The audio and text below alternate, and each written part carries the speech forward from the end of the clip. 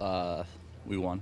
That's the main point. It didn't look too hot there for a second, but when you have talented players like we do, we can score quickly when we need to, and we never took ourselves out of it.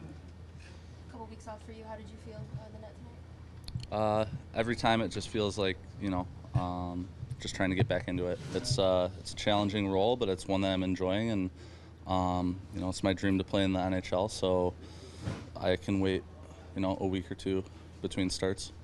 How about Trevor Moore tonight? Another Calder Cup champion back? Love it, love it. Comes up, makes an impact, gets an assist. Helps get us going. Can't say enough good things about him. Obviously the circumstances that he's up here are unfortunate, but he's a guy who's worked really hard for a really long time and deserves everything he gets. When Kasperi was with the Marlies, did you see this type of potential in him to be an impact player in the top six in the NHL?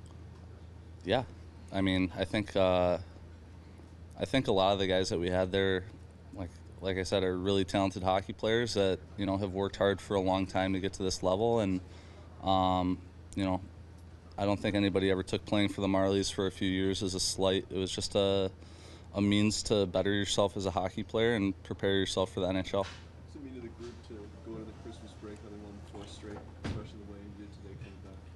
I just think it was an amazing, resilient effort tonight, and it's something we can rally around, knowing that we can do that.